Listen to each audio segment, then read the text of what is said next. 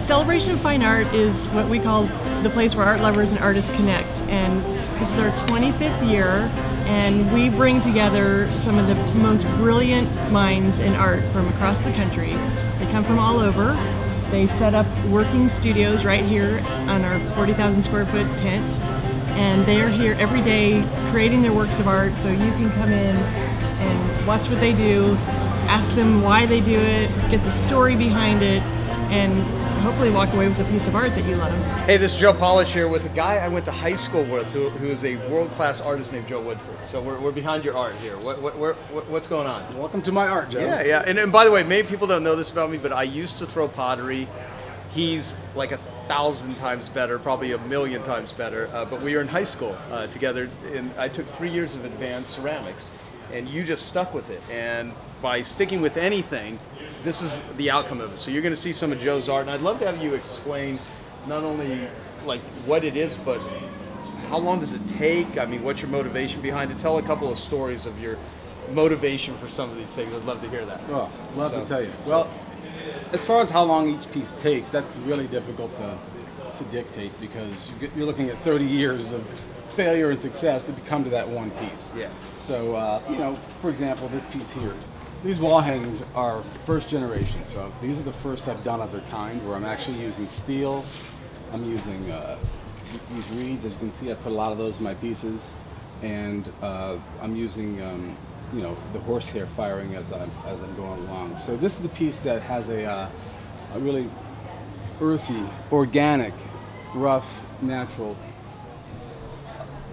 contemporary feel, and I'm able to use this glaze and get it to go into all these different hues and colors. So I'm having a lot of fun with these, but they're all done into a kind of a press mold, and then the secret is to be able to kind of see what the design is going to be as you're pressing it in. Right. So if you look on the other side of that, it just looks like a big mess, but you know that the relief and all this that's coming out happens as you're throwing the clay into the mold. So that's what's kind of neat about it. It's like raku, that you don't know what you're going to get until the thing's pulled out. I had a turnaround in my business with my creative life and my business life. And I had this feeling of changing everything to be able to survive in the creative world. And I realized that the difference between a house and a home is you. It's got nothing to do with the building. And the center of that home is the couch. It's where the family comes together. We argue, we eat, we do everything, but it's just a piece of material, a piece of furniture. But I place it in every piece for that iconic feeling of you. It's your comforts and securities, because that's how we feel. Right. We come home, we sit back. But with that, I pose all these social questions. And so I love New York, because I feel like it's a social zoo, but I can use all the billboards to tell stories. So as we look up here, if you go down a road and it doesn't have any hurdles, it's not worth going down. It's because overcoming the challenges in life is what makes life meaningful. And to live in the present, but still focusing on the future when we have so many decisions in our life, we shouldn't be misled or turned around by, say, the main products trying to sell us on, you know, think differently by buying our #1 product, or misled by bad morality of society or the people who we believe know better than us, when really there's a hidden agenda. So we shouldn't be forced into those choices, because what we have is our time. We only have our time. So what we want to give is morality to the next generation, because they're going to be making our decisions. And I use the balloon as that because it rises above everything. Values, whatever it may be, are stronger than anything else. So in our decision making, we want to bring family and friends and our heritage, yeah, that is a kangaroo, into our life and our decisions, because each time you make a decision, it's going to change the rest of your life. So I treat it like a game of chess, because we got the black and the white.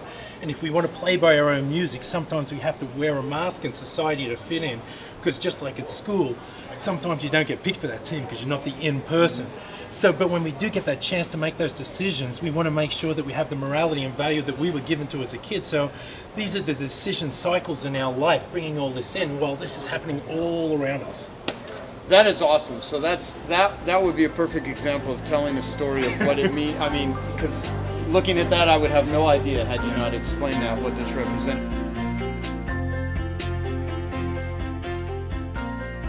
This is Joe, and I'm here with Susan, the founder of Celebration of Fine Art. And explain this painting behind us here. Yeah, I got a little story. Yeah. One of the things that makes the celebration of fine art so amazing is the community that fosters here, and how the artists grow to love and support each other, and same with our clients. The relationships, that part of the marketing, we try to do really well here. So we had an artist who had been in our show about 10 years, and when she started off, she was real timid, small paintings, not bold, not expressive, but over the years she grew from her experience here, and she got more and more bold and started doing oversized paintings.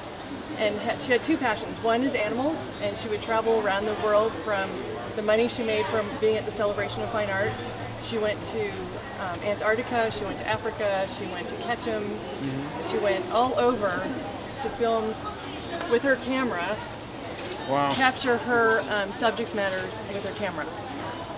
Sadly, in September this past year, she passed away after a short battle with lung cancer.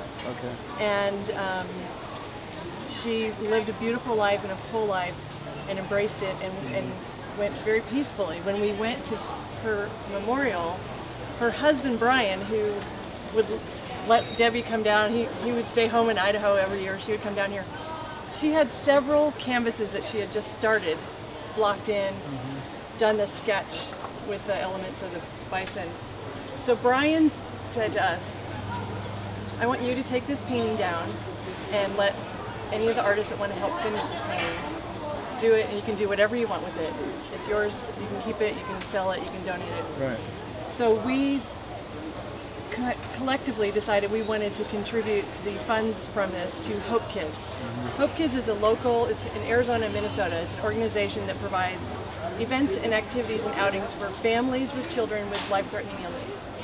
And so we had a special Hope Kids Day, and it was for children with solid tumors. Wow. And a little background on me is I'm an osteosarcoma survivor. And about 8 years ago, I first met a young man named Owen when he was first diagnosed with osteosarcoma. Wow. And he came to the show with his mom and had the opportunity to paint. And so Owen and I have been friends ever since, and now he's 15 and he's doing really well.